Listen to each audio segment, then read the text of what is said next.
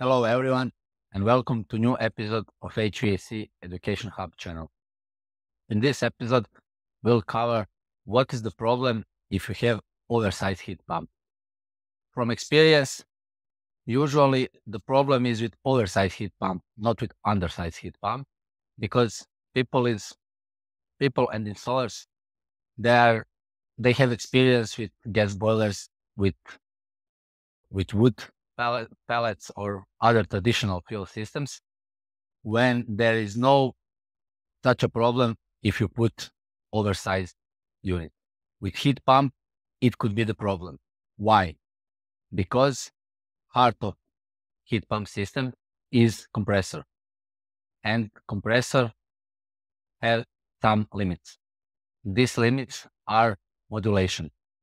So compressor can modulate in a very, very wide area, but this wide area, sometimes it's not enough for house and for system to operate in efficient way.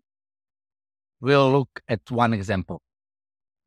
What is a heat loss, how to calculate heat loss, and we explain that heat loss depends in some variables, but the main variable is delta T between outer and indoor temperature.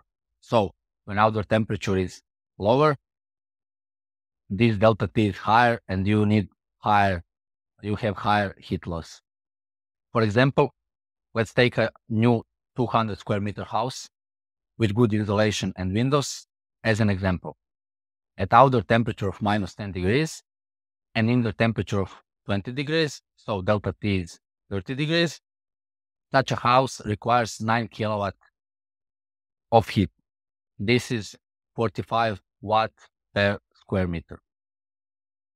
The same house at outer temperature of plus 7 degrees and the same room temperature of 20 degrees, this is delta T of 13 degrees. Such a house requires only 3.9 kilowatt of heat, what is around 20 watt per square meter. So this is more than 50% difference between outer temperature of minus 10.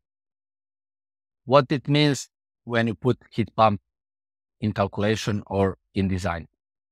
It means that, as we already know, usually heat pump, when outer temperature is lower and you need higher capacity of heat pump is dropping. So it means when you have higher outer temperature and higher heat pump capacity, this heat pump maybe cannot modulate low enough to cover your low heat loss.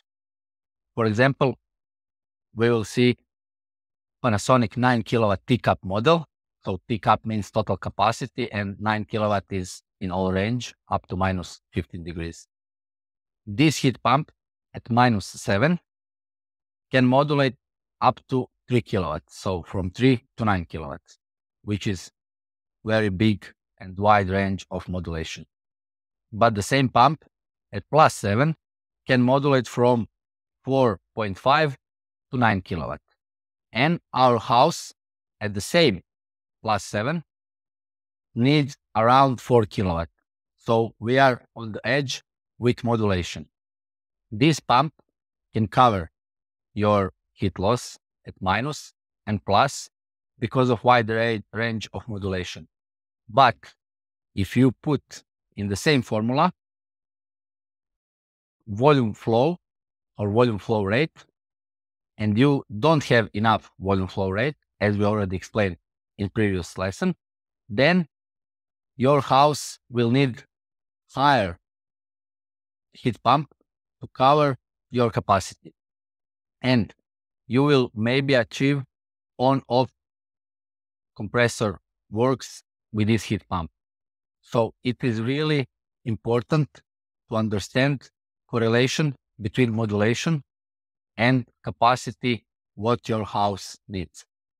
This is also, I wrote once about that it's better to be on the edge with capacity and on lower temperature, of maximum lower temperature, you have also heating elements to cover, because if you put oversized heat pump, for example, if you put 12 kilowatt in this house, this 12 kilowatt can modulate maybe down to 5 or 6 kilowatt at +7, and your house needs only 4. It means that compressor will go on off and you will not have efficient system, because these 4 kilowatts will be achieved very fast and compressor will go down. So most important thing to remember, modulation and correlation between outdoor temperature and compressor frequency. Thank you for watching the episode. Hit subscribe button and see you later.